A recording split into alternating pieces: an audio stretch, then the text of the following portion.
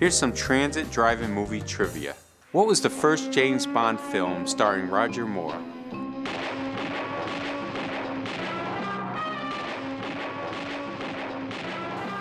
The correct answer is B, Live and Let Die. In Ghostbusters, what prompts Dr. Peter Venkman to say, "Well, there's something you don't see every day." Something strange in your neighborhood. Who you gonna call? Ghostbusters. The answer is B, Stay Puft Marshmallow Man. Don't look good. Who you gonna call? Ghostbusters.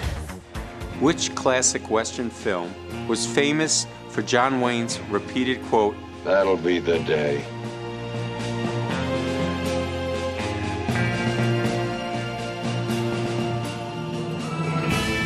The correct answer is D, The Searchers. Did you know you can advertise on all 5 screens for the summer? We could also produce your commercial to make your company come alive on the big screen. Call us for more information and we'll see you at the Transit Drive-In.